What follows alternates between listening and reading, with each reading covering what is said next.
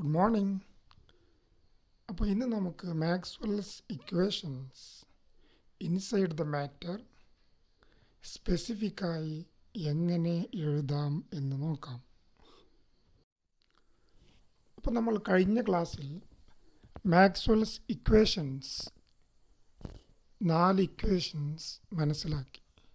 Gauss's law, the first equation, del dot E is equal to rho by epsilon 0, del dot B is equal to 0, del cross E is equal to minus dou B by dou T, the Faraday's law, and del cross B is equal to mu 0 J plus mu 0 epsilon 0 dou E by dou T, where the RHS part represents the source and the LHS part represents the result. Means in Gauss's law, this static charge density, this charge density produces this del dot E or this diverging electric field, and there is no such charge, such magnetic charge to produce this diverging magnetic field. Hence there is no diverging magnetic field.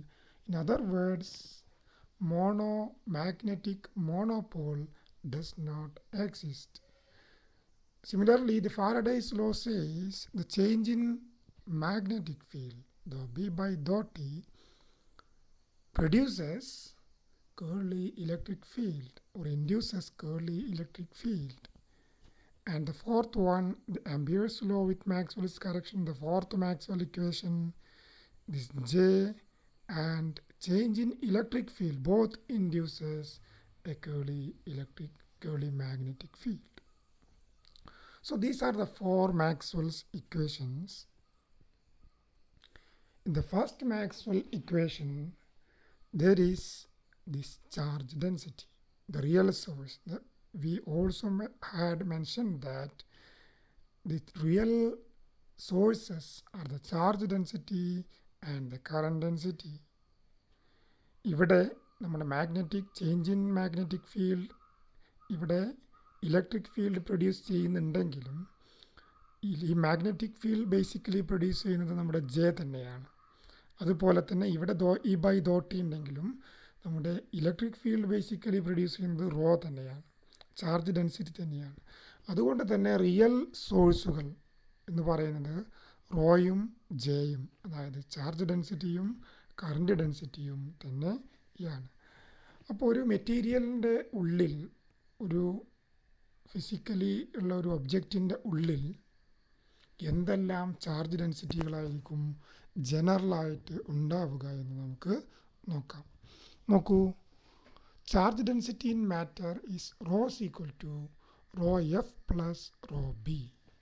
Means സാധാരണയുള്ള electron charge അല്ലെങ്കിൽ free ചാർജുകൾ മാത്രമല്ല charge density produce ചെയ്യുന്നത്. നമ്മൾ electrons produce ചെയ്യുന്ന, free ഇലക്ട്രോണുകൾ produce ചെയ്യുന്ന charge ഡെൻസിറ്റിയെ നമ്മൾ free charge density എന്ന് പറയാം. That is raw F and raw B, the bound charge. Polarisation വഴി പ്രൊഡ്യൂസ് ചെയ്യപ്പെടുന്ന ടെമ്പററി ചാർജ് ഡെൻസിറ്റി നമ്മൾ പറയുന്ന പേരാണ് the bound charge. Where this bound charge, we already studied that this bound charge rho b is equal to minus del dot p. So ഇങ്ങനെയുള്ള ഈ 2 charge ഡെൻസിറ്റികൾ ചേർന്നതാണ് real charge density അല്ലെങ്കിൽ net charge density. So raw is equal to rho f plus rho b, which is equal to rho f minus del dot p. ഇവിടെ ശ്രദ്ധിക്കേണ്ട ഒരു കാര്യം, ഈ raw F എന്ന് പറയുന്നത് എക്സ്റ്റേണലി നമുക്ക് കൺട്രോൾ ചെയ്യാൻ പറ്റുന്ന ചാർജ് ഡെൻസിറ്റിയാണ് എന്ന്, അല്ലെങ്കിൽ എക്സ്റ്റേണലി പുറത്തേക്ക് എടുക്കാൻ പറ്റുന്ന ചാർജ് ഡെൻസിറ്റിയാണ് എന്ന് നമുക്ക് വേണമെങ്കിൽ പറയാം. മറ്റൊന്ന് കറണ്ട് ഡെൻസിറ്റിയാണ്, രണ്ടാമത്തെ റിയൽ സോഴ്സ് എന്ന് പറയുന്നത്. സോ കറണ്ട് ഡെൻസിറ്റിയും ഇതുപോലെ തന്നെ പല കറണ്ട് ഡെൻസിറ്റികളുണ്ട്. ഒന്ന് നേരത്തെ പറഞ്ഞതുപോലെ ഫ്രീ കറണ്ട് ഡെൻസിറ്റി, ഫ്രീ ചാർജുകൾ പ്രൊഡ്യൂസ് ചെയ്യുന്ന, ഫ്രീ ഇലക്ട്രോണുകൾ move ചെയ്യുമ്പോഴുണ്ടാകുന്ന free current density, which is represented by the JF, this JF. The second one, the bound current density. Bound current density. Means നേരത്തെ നമ്മൾ പറഞ്ഞതുപോലെ നമ്മുടെ മെറ്റീരിയലിൻ്റെ ഉള്ളിൽ പല കറണ്ടുകളുണ്ടാകും, പല കറണ്ടുകളുണ്ടാകും. അതിൻ്റെ നെറ്റ് കറണ്ട് എടുത്ത് നോക്കുകയാണെങ്കിൽ 0 ആണ്. മെറ്റീരിയൽ ടോട്ടലായിട്ട് എടുത്ത് നോക്കുക 0 ആണെങ്കിലും ഇതിൻ്റെ എൻഡ് പാർട്ടിൽ, ഇതിൻ്റെ ഉൾഭാഗത്തൊക്കെ ക്യാൻസൽ ചെയ്ത് എൻഡ് പാർട്ടിൽ മാത്രം റിമൈൻ ചെയ്യുന്നത്, എല്ലാം കൂടെ സം ചെയ്ത് കഴിയുമ്പോൾ നോക്കൂ, ഇതൊക്കെ വ്യത്യസ്ത കറണ്ട് ലൂപ്പുകളാണ്. മീൻസ് അത് ഫ്രീ കറണ്ടിനെ പോലെ എക്സ്റ്റേണലി നമുക്ക് അങ്ങനെ എടുക്കാൻ പറ്റുന്ന കറണ്ട് ലൂപ്പുകളാണ്. ഈ കറണ്ടുകൾ ഇവിടെ നോക്കൂ, ഈ കറണ്ടുകളുടെ നെറ്റ് സം എടുക്കുമ്പോൾ ഇവർക്ക് വ്യത്യസ്ത ഭാഗങ്ങളിൽ വ്യത്യസ്ത കറണ്ട് ഡെൻസിറ്റിയാണുള്ളതെങ്കിൽ ഇവരുടെ ടോട്ടൽ സം എടുക്കുമ്പോൾ അത് 0 ആയിരിക്കുകയില്ല. പരസ്പരം ക്യാൻസൽ ചെയ്ത് പോവുക ഇല്ല. അപ്പോൾ നെറ്റ് കറണ്ട് ഡെൻസിറ്റി ഇവിടെ ഉണ്ടായിരിക്കും. ഈ ബൗണ്ട് കറണ്ടുകൾക്ക് ഒരു നെറ്റ് കറണ്ട് ഡെൻസിറ്റി ഉണ്ടായിരിക്കും. സോ ഇതിനെയാണ് നമ്മൾ എന്ത് പറയുന്നത്, ബൗണ്ട് കറണ്ട് ഡെൻസിറ്റി എന്ന് പറയുന്നത്. നോൺ സീറോ ആയിട്ടുള്ള ഒരു നെറ്റ് ബൗണ്ട് കറണ്ട് ഡെൻസിറ്റി ഉണ്ടെങ്കിൽ ഈ കമ്പോണൻറ്റും കൂടെ അവിടെ ഉണ്ടാകും. അതുപോലെ മറ്റൊന്ന്, നമ്മളെ പോളറൈസേഷൻ ചാർജ് ഡെൻസിറ്റി മൂവ് ചെയ്യുകയാണെങ്കിൽ, നമ്മൾ പോളറൈസേഷനെ വേരി ചെയ്യുമ്പോൾ ടൈമിനനുസരിച്ച് വേരി ചെയ്യുന്ന ഒരു പോളറൈസേഷനാണ് അപ്ലൈ ചെയ്യുന്നതെങ്കിൽ, മറ്റു രീതിയിൽ പറഞ്ഞു കഴിഞ്ഞാൽ ടൈമിനനുസരിച്ച് വേരി ചെയ്യുന്ന ഒരു ഇലക്ട്രിക് ഫീൽഡാണ് അപ്ലൈ ചെയ്യുന്നതെങ്കിൽ പോളറൈസേഷനും ടൈമിനനുസരിച്ച് വേരി ചെയ്യും. സോ ആ സമയത്ത് പോളറൈസേഷൻ ചാർജ് ഡെൻസിറ്റിയും മൂവ് ചെയ്യും. Polarisation charge density, this surface charge, ഒരു സർഫസ് നമ്മൾ എടുക്കുകയാണെങ്കിൽ സർഫസിൽ പോളറൈസേഷൻ ചാർജ് ഡെൻസിറ്റികൾ മൂവ് ചെയ്യും. അപ്പോൾ പ്രൊഡ്യൂസ് ചെയ്യുന്ന ഈ കറണ്ട് ഡെൻസിറ്റിയാണ് നമ്മൾ പോളറൈസേഷൻ കറണ്ട് ഡെൻസിറ്റി എന്ന് പറയുന്നത്. That is JP ∂P/∂T. So ഇങ്ങനെ 3 തരത്തിലുള്ള ചാർജ് ഡെൻസിറ്റികളാണ് നമ്മുടെ ഒരു മെറ്റീരിയലിൻ്റെ ഉള്ളിൽ പൊതുവായിട്ട് ഉണ്ടാവുക. അപ്പോൾ നമുക്ക് നമ്മുടെ മാക്സ്വെൽസ് ഇക്വേഷൻസ് എങ്ങനെയൊക്കെ ആയിത്തീരും എന്ന് നോക്കാം. നോക്കൂ, നമ്മുടെ first equation Gauss's law ∇.E =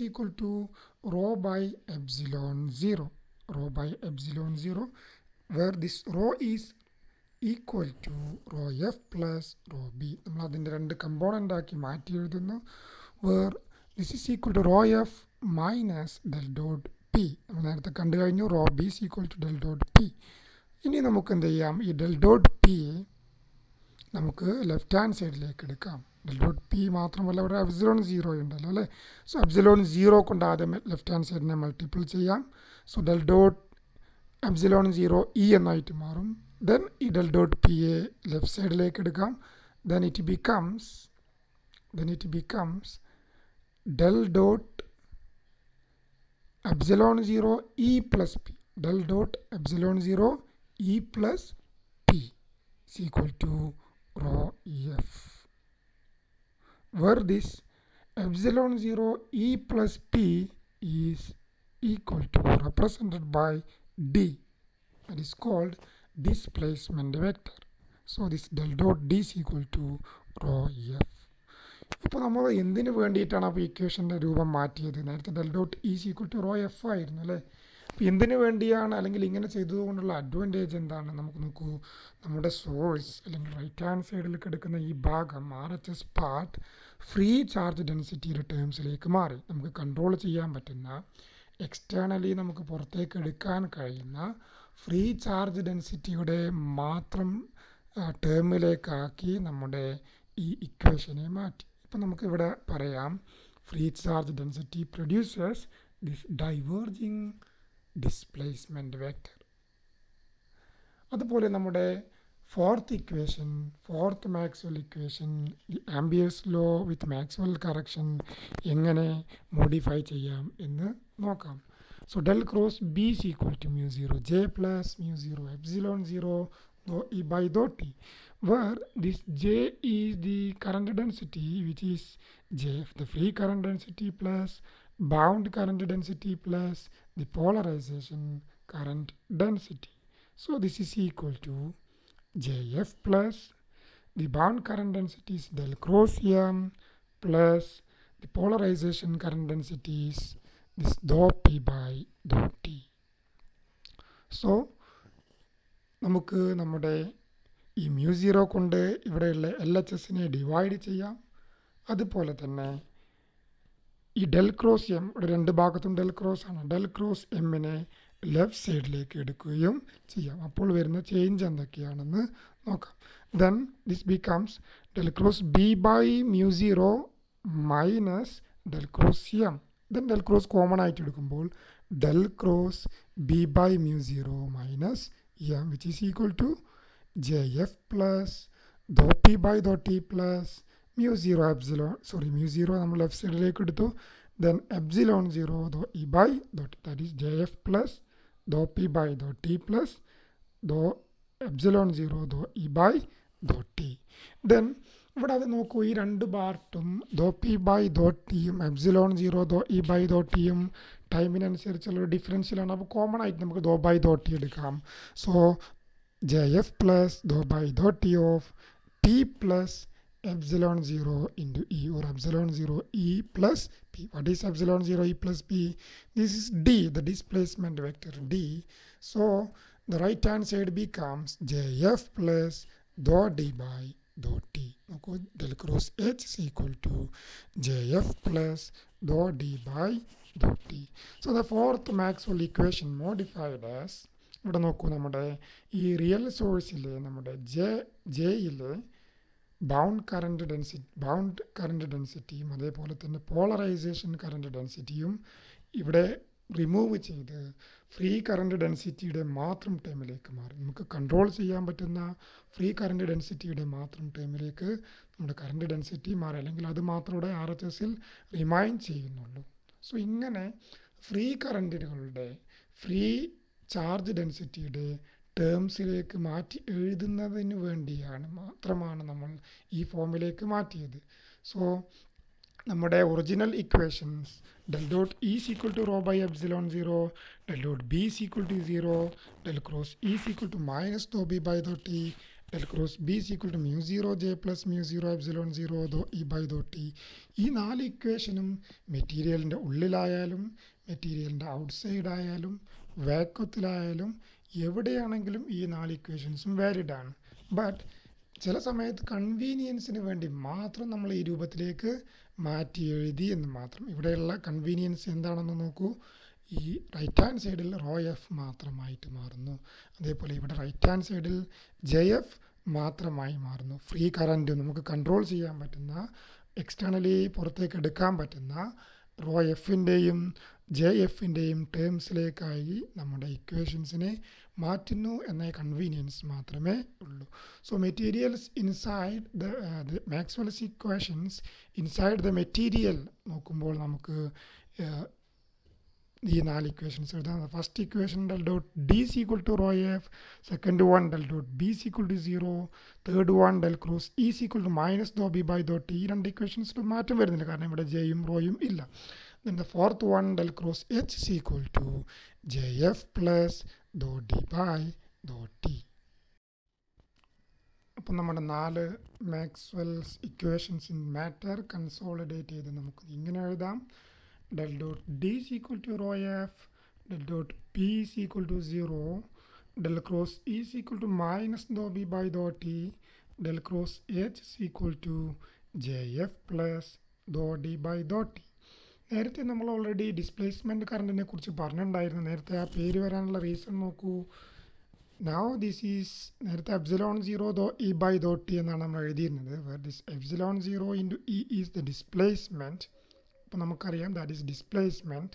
so ഈ displacement and this term is dimensionally equal to this current density. So that is why this is called the displacement current density. മറ്റൊന്ന് നോക്കൂ, നമുക്ക് ഒരു ലീനിയർ കേസിൽ നമ്മുടെ പോളറൈസേഷനും അതേപോലെ ഇലക്ട്രിക് ഫീൽഡും നമ്മളുടെ റിലേഷൻ അറിയാം. Four linear media this is P is equal to the polarization vector P is equal to epsilon 0 chi E into E, where this is the susceptibility, the electric susceptibility into E. ഇത് non linear media ആണെങ്കിൽ E square E ക്യൂബിൻ്റെ ടേമുകളൊക്കെ വരുമായിരുന്നു. Similarly, for the magnetic field, the magnetization vector M is equal to the magnetic susceptibility chi M into H. So these are the relations. So നമ്മൾ ഇതിനെ നമ്മുടെ D, നമുക്കറിയാം ഡിയുടെ relation D is equal to what is D? D is equal to epsilon 0 E plus P. ഇവിടെ നമുക്ക് എന്ത് ചെയ്യാം, നമ്മുടെ ഈ പോളറൈസേഷൻ ലീനിയർ മീഡിയയിലുള്ള ഈ ഇക്വേഷനെ സബ്സ്റ്റിറ്റ്യൂട്ട് ചെയ്യാം. That is epsilon 0 E plus P, where P is epsilon 0 chi E into E. അപ്പോൾ നമുക്ക് എങ്ങനെ കോമൺ ആയിട്ട് ഇങ്ങനെ എഴുതാം. epsilon 0 കോമൺ ആയിട്ട് പുറത്തെടുക്കുന്നു, E കോമൺ ആയിട്ട് പുറത്തെടുക്കും. Then this term contains 1, then this term remains this chi E. So that is epsilon 0 1 plus chi E into E. What is 1 plus chi E? 1 plus chi E is the epsilon R. So this is epsilon R. So this is epsilon 0 into epsilon R into E. That is epsilon 0 into epsilon R is epsilon itself, the real permittivity epsilon itself. So D can be written like this. For linear media, D can be written like this. That is D is equal to epsilon into E. And this is, in general, this is epsilon 0 E plus P. For linear media, it can be simply written D is equal to epsilon E. Similarly, the magnetization is related as M is equal to chi M into H. So substituting for H, we know H is equal to B by mu 0 minus M. And this M is substituted as chi M into H. So നമുക്ക് ഈ എച്ചിനെ left സൈഡിലേക്ക് എടുക്കാം. So this ടേമിന് that is H into 1 plus chi M, 1 plus chi M. Then നോക്കൂ, നമ്മുടെ ഈ 1 plus chi എമ്മിനെ വീണ്ടും ഡിനോമിനേറ്ററിലേക്ക് എടുക്കാം. Then H is equal to B by mu 0 into 1 plus chi M, where this 1 plus chi M is nothing but the mu R, means the relative permeability. The relative permeability mu R. So this is B by mu 0 mu R. What is mu 0 mu R? The mu. The mu 0 mu R is mu, the real susceptibility. So this can be simply written like this. BH is equal to B by mu, or B is equal to mu H. So these are the important relations. Please remember these relations. Thank you.